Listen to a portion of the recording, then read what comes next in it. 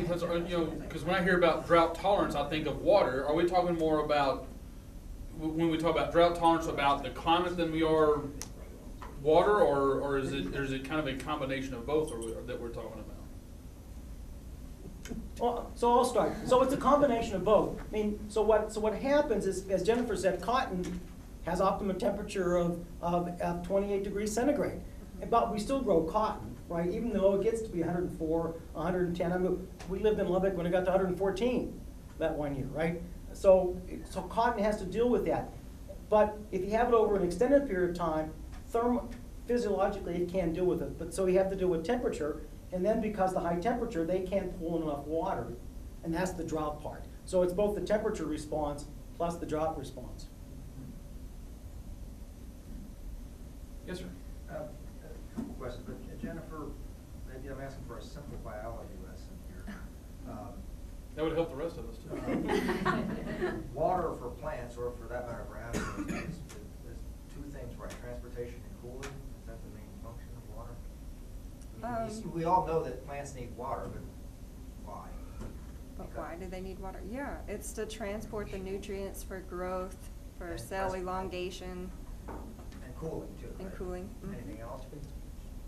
Yeah, two more. Source of electrons. Okay. And also for turgor, so that the plant can actually display its leaves. Otherwise, it'll just fall over. So it's essentially ballast, right? Some sort Yeah, of- well, yeah, right. some And sort it of sort of balloons up, and so it can spread itself out. Well, the reason I ask that is all of those seem fairly irreducible, and you're talking about these genetic modifications that can reduce their requirements for water. That some of them will show, we do water use efficiency trials, we can see that they hold their water better than some of the wild type that don't overexpress the genes. So, But I mean, there's some point where it runs out of water, it's gonna die no matter what, so. what these genetic modifications do is they keep the transpiration rate down, and so it doesn't dissipate in the air as quickly. Is that how it works? Correct, it just helps them kind of regulate their osmotic potential a little bit better, or I don't know about the stomatal conductance, we don't always know what every pathway is doing, but it does seem to give it a better chance of survival by overexpressing some of these genes. But I wonder how much can more tolerance can you get out of these plants? I mean, it would seem like, water is here. Like I said, there's no substitute for water, and those functions, those four functions seem that you can't do with less. Yeah, well, we're looking at rain-fed plots, so we did some last year in the field, and I think there was, like a full 30 days where we didn't get any rain, and the plants were just being hammered, but you could still see them flowering, holding their turgor pressure, still yielding bolls for us.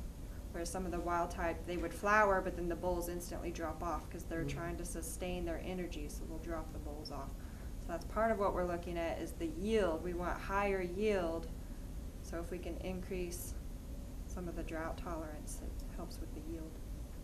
So one of the other ways to deal with water, Ken, and Chuck may know more about this too, for any landscape, there is what's called effective precipitation.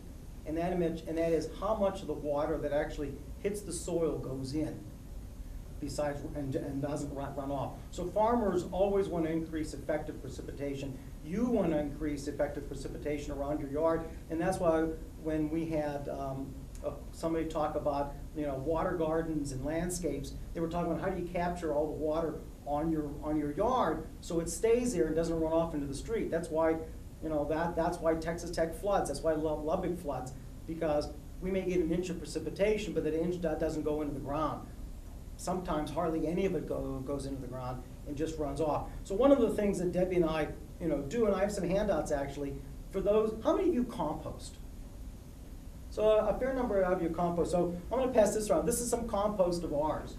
So one of the other aspects of having an effective landscape in Lubbock is to increase your soil organic matter in any way, shape, or possible that you can do it. So we do it by composting. We do both a combination of hot and cold compost, but all of our yard material, all of our kitchen scraps, all of our kitchen water goes onto our compost bins. And what the organic matter does is build up soil structure so that when the rainfall does come, it has a chance of percolating in and doesn't run off. And that's one of the ways that you can actually change. We may only get 18 inches of rain, but in most yards, 10 of it goes away and runs off. So you're only dealing with 8 inches. But if you can increase that to 14 or 15 inches by adding compost and changing the soil organic and changing the soil structure, you actually can have a much more effective landscape than you do now. And you don't have to cover it in gravel then, right? You have, but you have to be able to work at it. And that's part of the dynamic of trying to figure out in Lubbock what's going to work. Well, now, soil organic matter is not the magic bullet that's going to correct all the problems. But interestingly enough, Jennifer was talking about increasing water capacity of a plant. The microbes that are in the soil, the beneficial fungi, actually help a plant deal with water better. And they can control it, so not only can modify the plant genetically, you can add your own soil microbiome that keeps that plant functioning well, even when it's stressed. You know, having a good gut microflora, you're less stressed. But having a good microflora in your soil also impacts that also. But that takes practice, and that takes compost. That takes not adding pesticides and herbicides. And that's the advantage. I'm very glad you mentioned the effective rainfall. We do a lot of record collection from farms in the area, and we calculate water use efficiency of the various crops. And you can do that using your total amount of water from rainfall and total irrigation, but we also calculate it on the basis of effective rainfall, and we give it a 50%. As we say, so only about 50% effective. But one of the things that we that we're seeing is that more farms are irrigating less because their well capacity is going down, or they're converting to dryland crops. Well, for dryland crops, it becomes even more imperative that you bump that effective rainfall percentage up. And we want to get up to 70, 80% or so.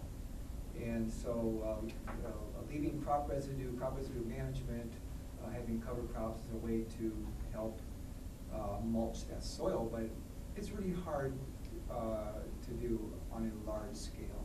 And especially when the producers are used to using all this big equipment, and they're afraid that cover crops during the winter are going to be exhausting the soil water profile. But we've got some more recent research saying that that's not necessarily true. That we can have cover crops, less evaporative losses, and not decrease the summer crop yield. And so we want to be able to keep fine-tuning that. And the same is true, soil, whether it's in a cotton field or in your yard, works the same. Right? Soil is, so the question is, how do you manage it? And so we have printed out, Deb and I printed out some stuff. There was one on the organic approach in terms of compost myths. But there's also for those of you that don't compost, I have a plans for a 3-bin turning unit for compost. So if you're interested in using it, go ahead and take one of those. Jeff. We still have potted plants that I brought in last fall in our house because we always have that late freeze like you were talking about. But our last freeze, I believe, was early February this year, so I just feel like an idiot. But you didn't put them in and out decisive. Yeah, we put everything out in pots and then had to pull them in on Friday night. I did that too. Well, and I remember what somebody said about, that when it says all sun all the time, we had 2 pots on our back porch that pretty much got, because it faces north, and so it kind of got sun on it. But it had like basil, oregano, and also we looked at and half the pot was just growing. I'd say growing like weed, but that would be ironic. And half of it was brown and crispy, so we had to bring it back in.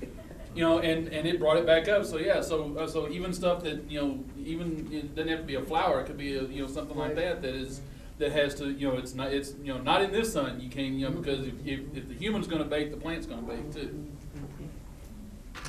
Patricia. So what advice do you have for the variability on composting? Because part of my difficulty with my compost. Of course, I'm in Dallas, but we still have the same high variability, right?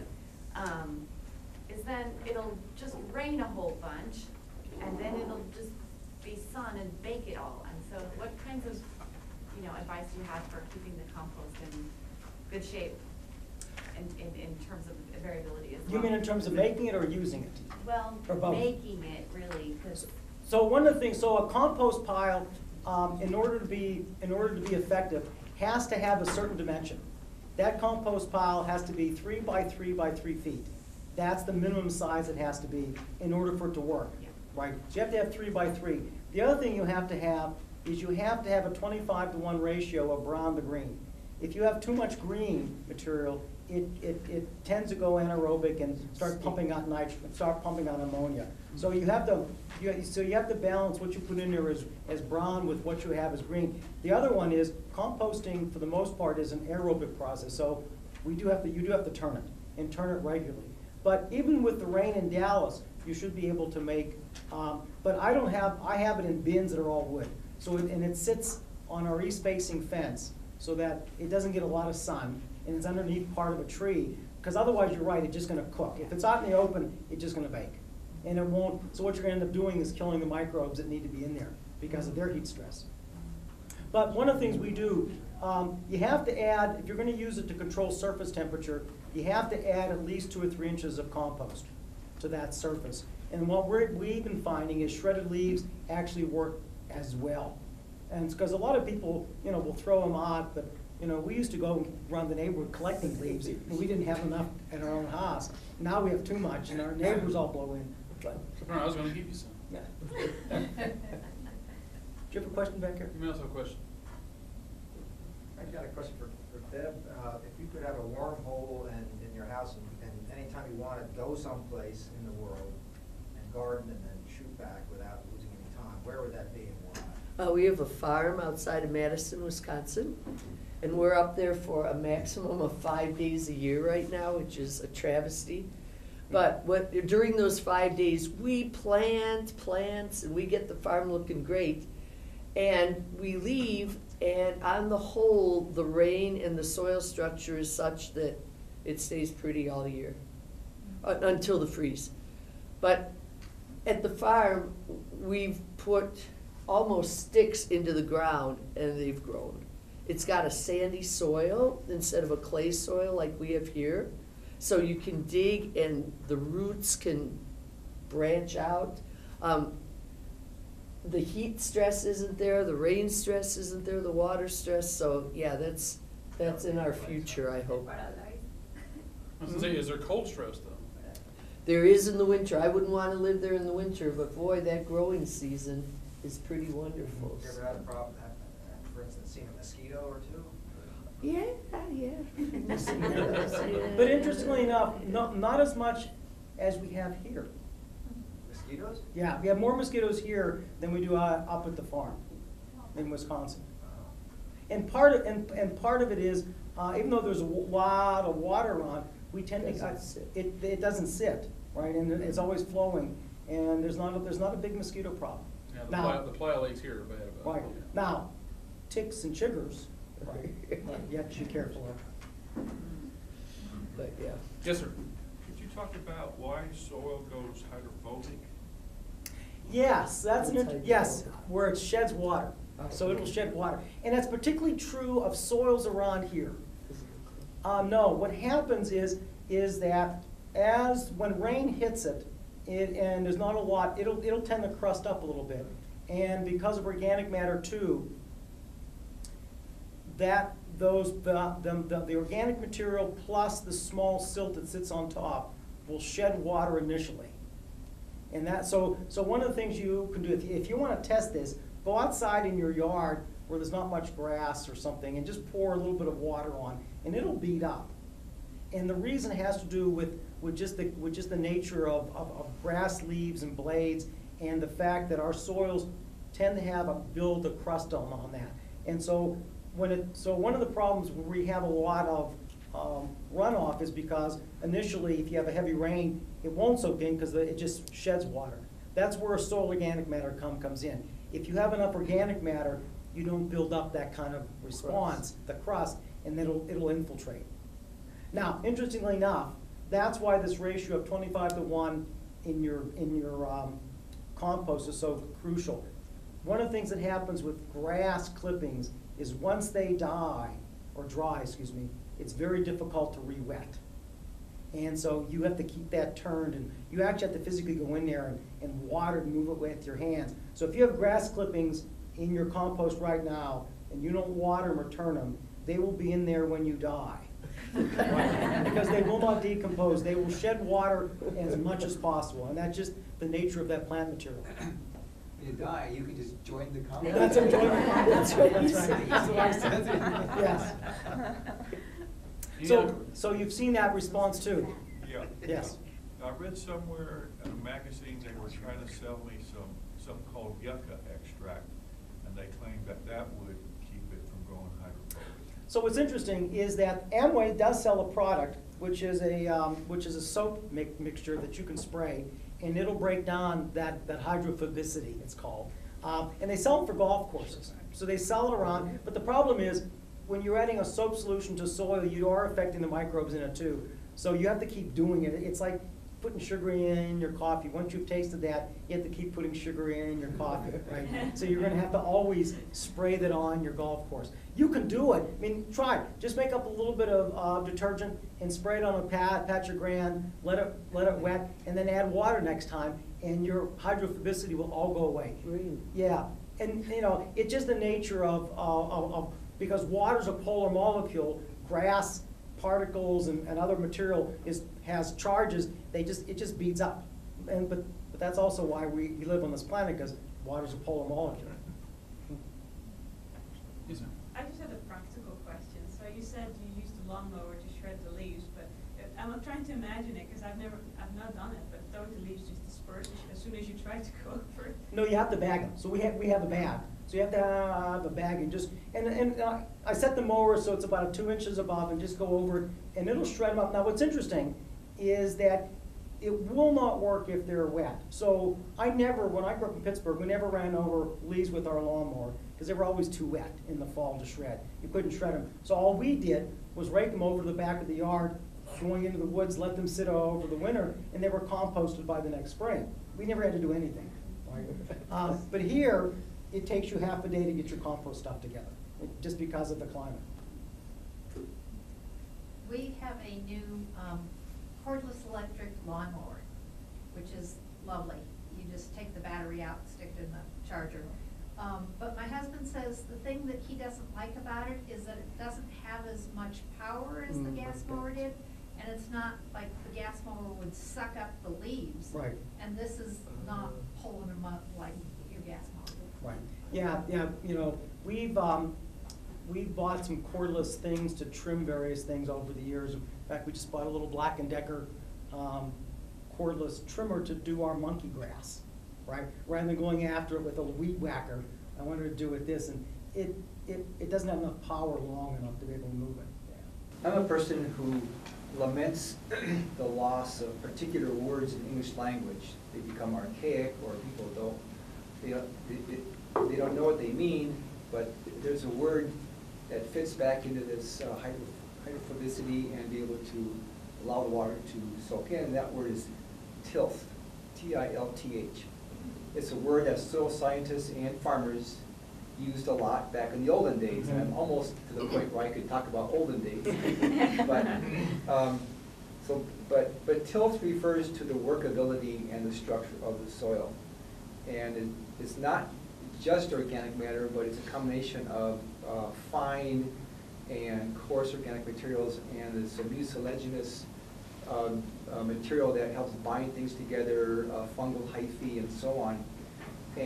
But a soil that has good tilth would be one, for example, that evolved under grasslands, which this used to be here. And so when those grasslands were first turned over, they had excellent tilth. And when it rained, water infiltrated. Now, so much of this topsoil has blown away and been oxidized away. And so a lot of our lawns are that kind of soil. But that word, think of ways in which you can use that word the next few days. That's your homework assignment. So, And that's a good point. One of the other things I think, I was surprised to learn, during the summer in the United States, 40% of the material that goes to landfill are grass clippings. Now, that's cut back because of places like DC and Chicago and Philadelphia asking people to keep it out. But again, there's no reason to back up your grass clippings. absolutely. Run it and just leave it in your yard. You want to build good tilth and get organic matter into your yard, don't bag them up. You can bag them up to clean up initially, but just let it go. What's interesting about the farm, we never fertilize, we never put pesticides down or herbicides. It gets cut with a riding lawnmower. Somebody comes in and cuts it every couple of weeks, and it's the best lawn ever. And it's because of the fact that it just recycles what it has. And interesting enough, there's enough nitrogen falling out of the rainwater in Lubbock to fertilize your yard adequately. Yeah, one more question. So, have you heard of this? This is a sort of a gardening question. With the swimming pools are also one of these really big users of water, and like evaporation and leaking. And I saw recently that there's this plans that you could buy to convert your swimming pool into like a greenhouse garden. Have you seen this, and does this work at all? I mean, I can imagine. I was just fascinated by it but I thought all of that concrete, does that actually work, or in this part of the country, or would it be something like not that viable in this climate? I mean, obviously, now you're going to have to deal with the amount of heat buildup in any unit here. But as long as you have some way to keep it cool and move air through it, I don't see why not. Yeah, the concrete itself is not going to be a problem. Talking about an in-ground pool. Yeah, Yeah. they didn't want, every house we see now has a pool, but if you don't want a pool, you can buy this kit That converts it into into greenhouse. a greenhouse. Oh, that's pretty. Yeah, all you need is just a If it top works. onto it. Yeah. And No the offense, I'm not water's- giving up my pool. No, the water's not too good. Ours is actually is kind of half in, half out. We've got a deck built around it, so it's not a concrete one. It's one of those. It's one of those just kind of lined metal. So it's actually up probably about yay high off the ground, but it's deep enough it still goes into the ground. So it's an interesting. It's kind of half in, half out. So maybe in closing, those of you that are entrepreneurial, because that's a word we tech likes to use these days. I get horticulture and have gotten it since 1970. But this is where you have garden envy because of what people can do. But one of the problems with this magazine is it never addresses the kinds of issues that we face here in the Southwest. It does a little bit, but not very often. So those of you that like to garden, it's probably time to do something for the Southwest or for the Southern High Plains and start putting out some things about what really you can grow and do in this kind of climate. Because interestingly enough, I think it was Chuck said the other day, we were at a meeting, what we have here in Lubbock, about 33% of the world deals with at the same thing. So anything we can do has a big impact. And with climate change, more of the U.S. will probably. That's exactly right. Barbed wire grows well here. High water use efficiency. Yes, it is. Ladies and gentlemen, let's give our panelists another round of applause. Thank you.